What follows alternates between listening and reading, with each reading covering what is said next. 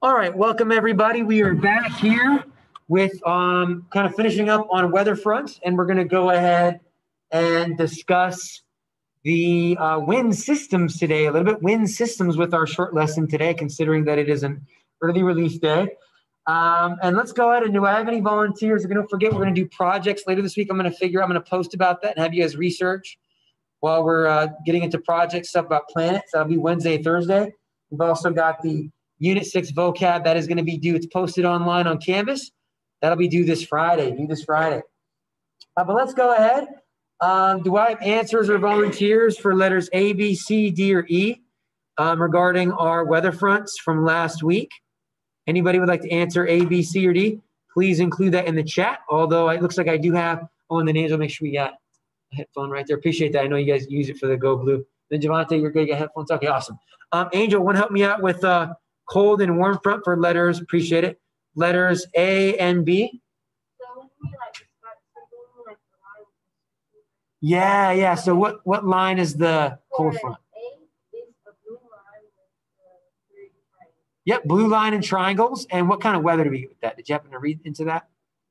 No? Okay. So then no worries. Again, I know some of you guys weren't here, so I'll help you out a bit. For cold fronts, we're going to say A, blue triangles with severe storms. So cold fronts, again, the cold air is going to replace the warm air. That is going to bring your thunderstorms, your tornadoes, this and that, right? Thunderstorms and tornadoes. And then warm front. Angel, did you have the symbols or know what we'd say for warm front? Yep. And for that, instead of cold air replacing warm air, it's now going to be the opposite. Warm air replaces cold air. But instead of severe rain, we're going to get moderate rainfall. Okay. So again, we get blue triangles, severe storms, red half circles, and like a nice rainy day without the lightning and thunderstorms, right? That'd be a warm front. I know I didn't go over this with our class. So I'm just going to give it to you off the bat. Trough is going to be the brown hash mark line you see at number 5 on the image. And that is going to be giving us more just like overcast, so cloudy and rainy. Give you guys a second for that, more cloudy and rainy. That is letter C, the answer to letter C. Give you guys a second. Trough, right?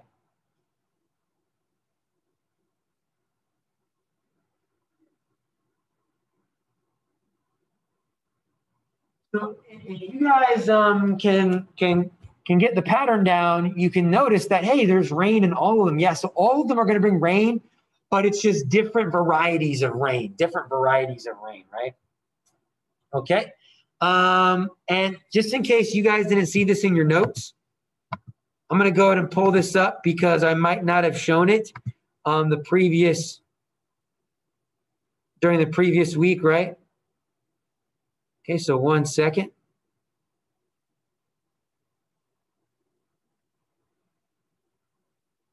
Okay, let's see 1 second. So for trough, we can see here, 1 second. Hold on. Okay, so again, on your trough section, hopefully you guys, again, take a picture of it if you're online.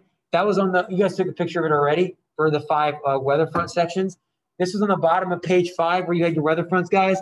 Again, it's an area of low pressure. And you got to remember from our students in person, what does low pressure let clouds do? Lets them grow, right? So low pressure lets it grow. And this is just going to cause like overcast, cloudy, rainy weather like I explained before. Anybody need a moment for that? Again, make sure to have a picture of that. That's the bottom of page 5, which all of us should have set up. Again, if you were not here for that day, I will post that YouTube video for you to get that at a later time. No worries. Okay, let's go ahead and get back to where we left off then with letter D. Letter D. Javante, did you maybe help us out with stationary front? What makes that unique from your picture earlier? That'd be on page 5, but I'm not sure. I don't think you were here, so we'll get you caught up a little bit. Oh, you got it. Okay, great.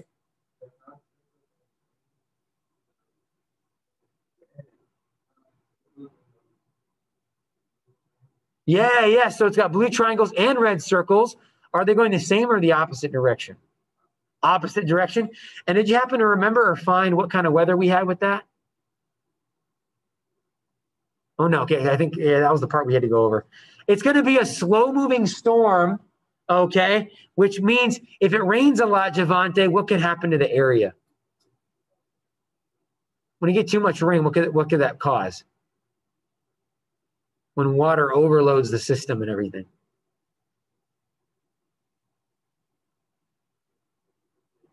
We call those floods, right? Floods. So long-term rain and flooding would be the issue with that one, right? Long-term rain and flooding. Okay. And then last one, let's see, Javante, what was the symbol for the occluded?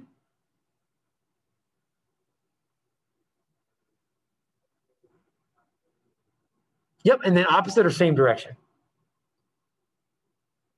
Same direction, exactly. So with the occluded, it's going to be the purple triangles and circles going the same direction. And with that, we instead get heavy rain, but also very windy. So not as severe as cold fronts, but still maybe your second most severe, right?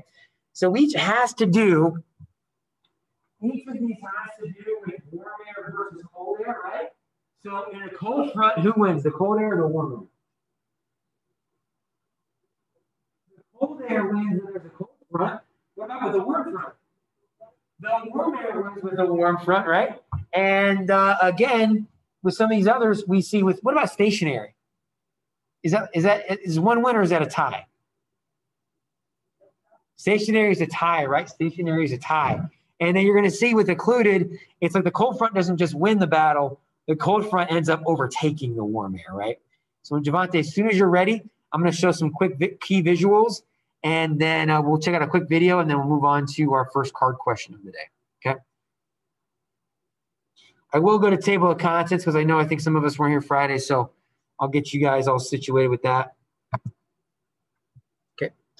And let me go ahead and update attendance. I just had a student join us. 1 second. Okay. So let's go ahead. I do want to quickly show video, but let me kind of walk you through again for those who weren't here last week, right? So we talk about fronts, right? Cold front. We see the cold air pushing out the warm air. You guys see that? So cold air wins that battle. But with the warm front, now we see the warm air winning. The warm air shoves away the cold air, right? And then with stationary, it's a tie, right? Cold air tied with warm air, which is why it moves so slow. And then occluded, the cold air dominates the warm air. Let's check out a quick video included with that. 1 second, 1 second.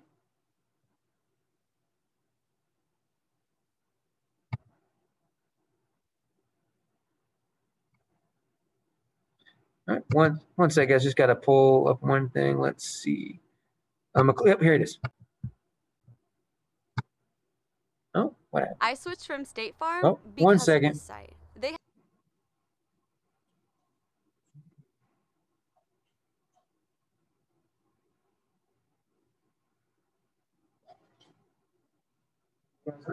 Have your cards ready for our first question. We're going to be using paper cards instead of the plastic cards today.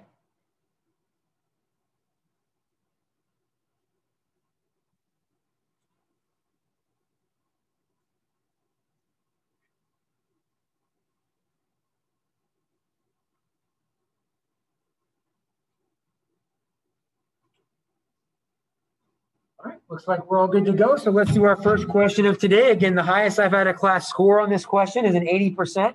I want to see if you guys can be above that. With the numbers, I think that's very possible.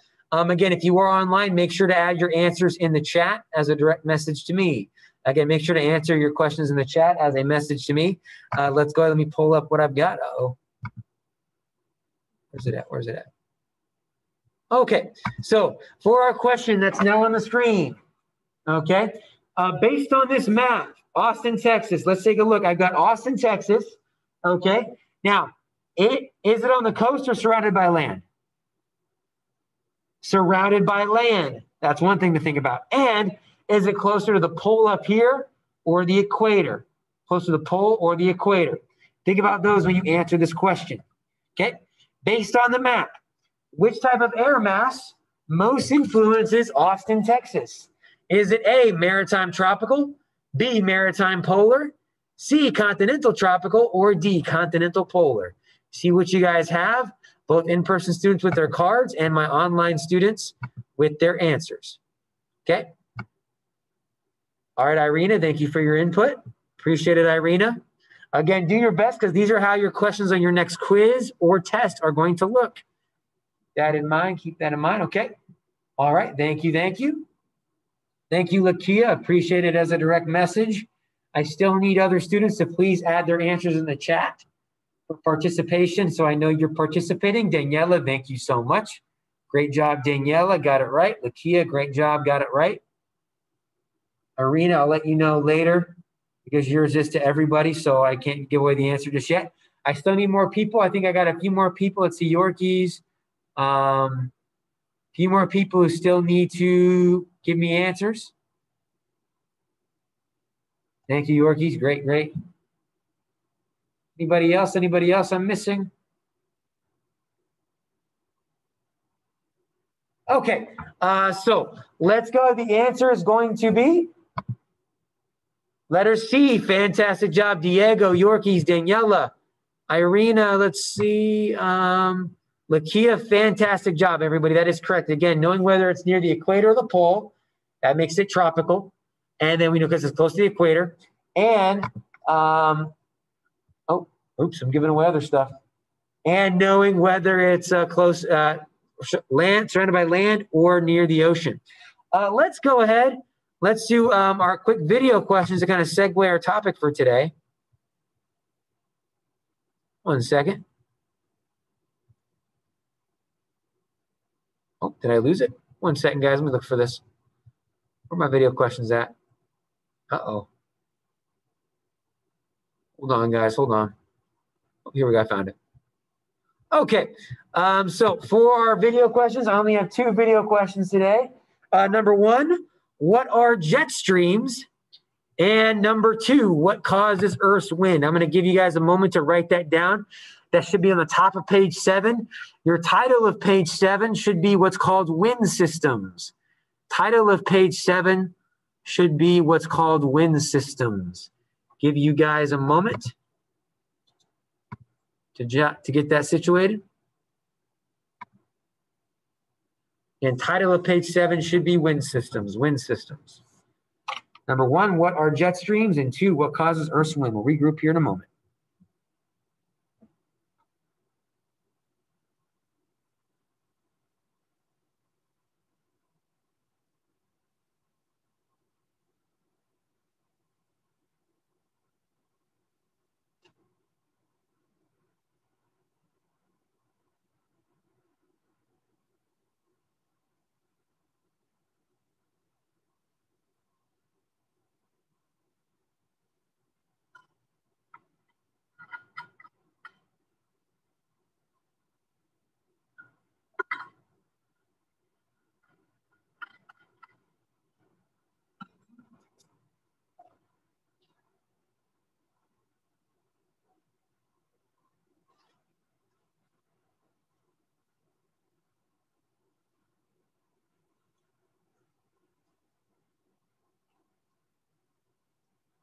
All right, so before we start our first video, because our in-person students are ready to go, again, if you need more time, please take a picture as we move along.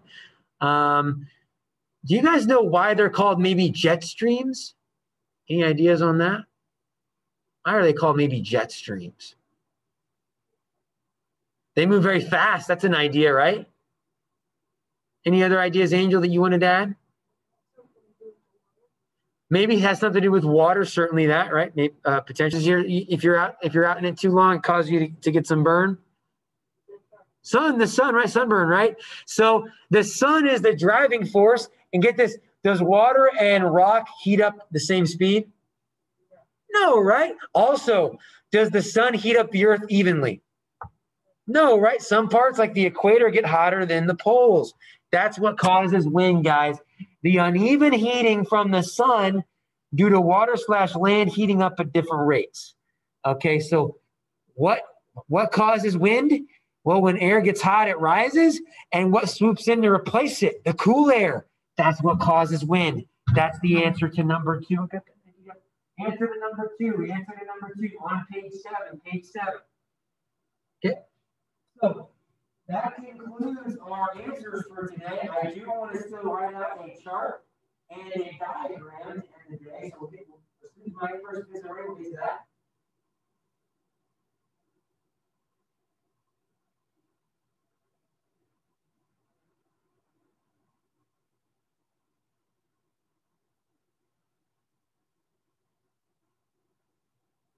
Okay.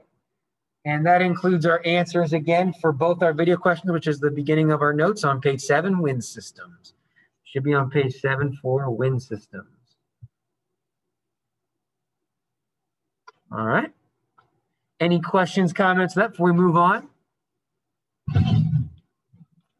Wait till Javante and Angel are ready.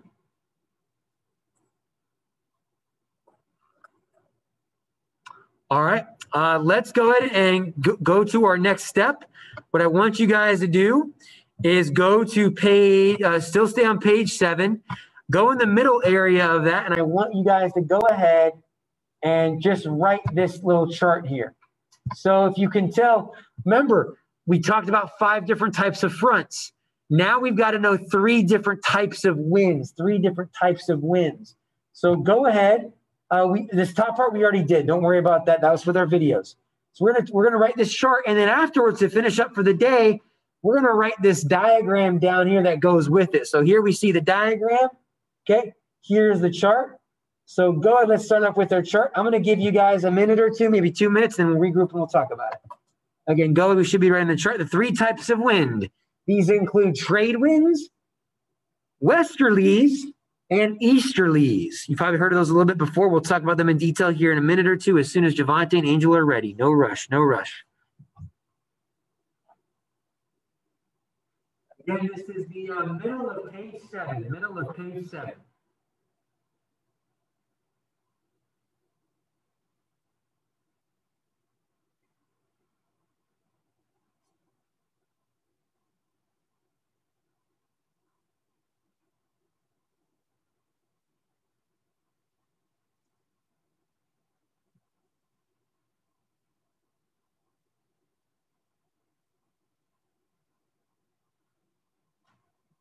And now we've got 10 minutes left of class. Looks like I've got a chat here. Somebody in the chat having issues seeing something, maybe? What page? This is on, Tatiana, this is on page 7, where we just wrote the video questions on page 7. This goes below that on page 7. Good question, Tatiana. Thank you. Oh, and my bad again. I should, if it's a direct message, I'll make sure not to say the name next time.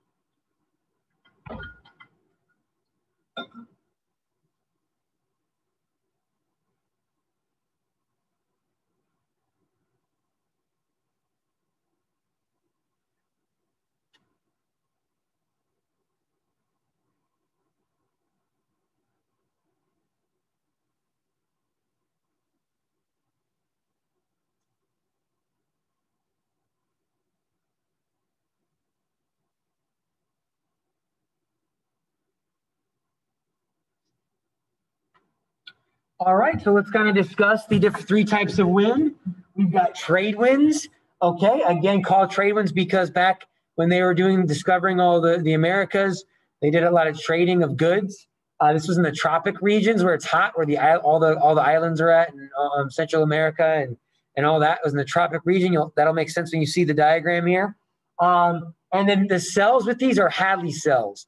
So I always say like maybe the hot tropics. The hot tropics, right?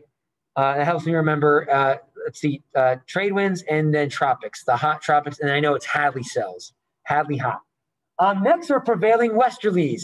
Again, if you see the word westerlies, that doesn't mean it's going west. It means it comes from the west. So it's going east, coming from the west. That is in the temperate region, and that is with Ferrel cells. That's the middle kind of area where it's not too hot or too cold. I always say Again, West Tampa Ferraris. If that helps me remember like the acronym for it, right? So, or where's the ferret, or where's the funnel cake? I don't know. Just whatever works for you, whatever makes sense to you. Okay. And then lastly, we got easterlies coming from the east, going to the west. I always say PEP. So polar, easterlies, polar. PEP for like Pepsi. Pepsi's blue as well. Pepsi. Okay. So again, the three winds, we need to get all curving because of the Coriolis effect, because again, the earth is spinning. Earth is spinning, right? Any questions of that? Again, if you need more time, I'll give you 20 seconds to take a picture. Otherwise, we're going to move on to our last section. Oh, actually, before I show the last section, we're a little ahead of time compared to my other classes. Let's go ahead. We'll do the question last because we may need the whole time, the rest of the period to finish this. So I'm assuming you guys all have a picture. So let's go to our last section of page 7. I need you guys to make a diagram, make the wind systems diagram. I'm going to give you 2 minutes for that. Then we're going to talk about it, do a question, and call it a day. Call it a day. Again, last thing I need you guys to write at the bottom of page 7. You're going to need this stuff for tomorrow's Go Blue. Going to need this for tomorrow's Go Blue. Again, for my in-person students, I have rulers. I have color pencils if you want to color coordinate, but you don't need to color coordinate at all. It's just there for organization. Again, please write this at the bottom of page 7. This is the last thing we need to do. We're illustrating the 3 types of wind and their air cells. Give you guys a minute or two.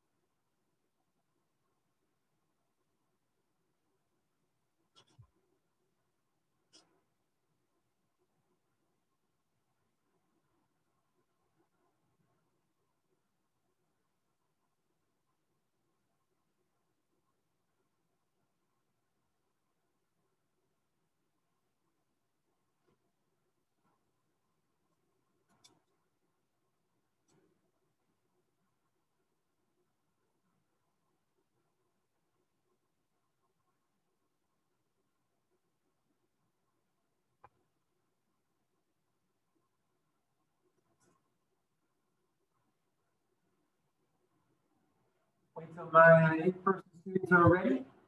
Just double check the chat. Nobody's in the chat, so we're all good.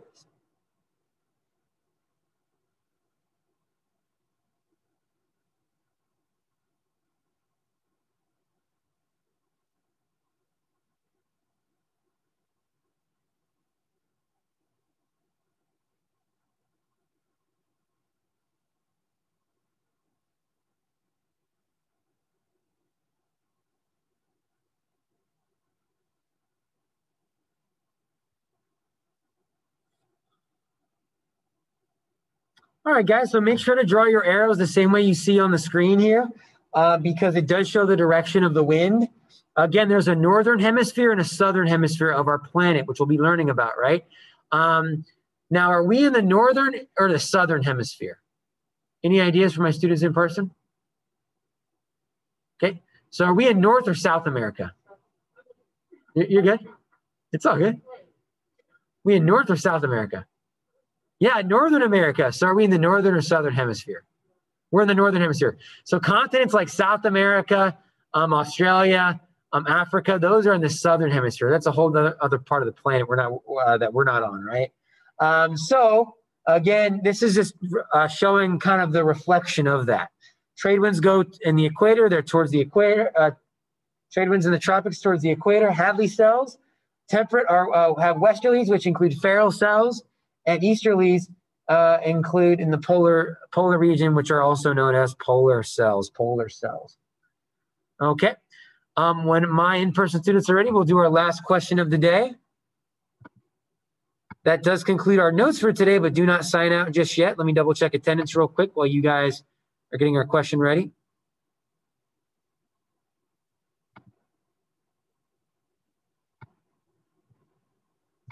And as soon as I have Angel and Javante ready, we'll do our last question. I'm feeling confident that you guys will do well.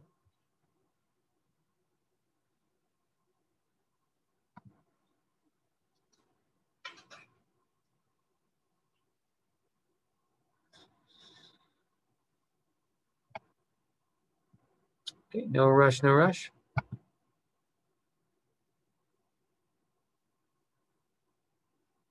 All right, let's do our last question of today. All right, let me exit out of that. Real quick before the bell rings on us in about 2 minutes. 1 second.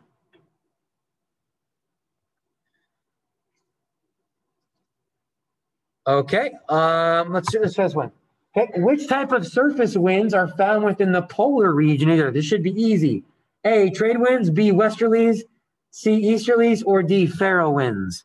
What is the answer? Go ahead and put your answers in the chat. We just talked about it, or and then use your cards if you're in person. Again, which of these is found in the polar region? Should be a piece of cake question. Okay, again, I need people in my chat to answer. My in-person students are all good to go. They know the answer.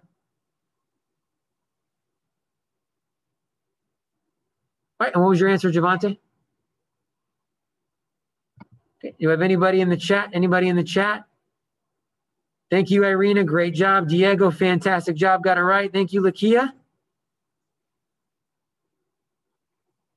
All right, got about 10 seconds to answer. 10 seconds. Okay. All right. Thank you, Yorkies.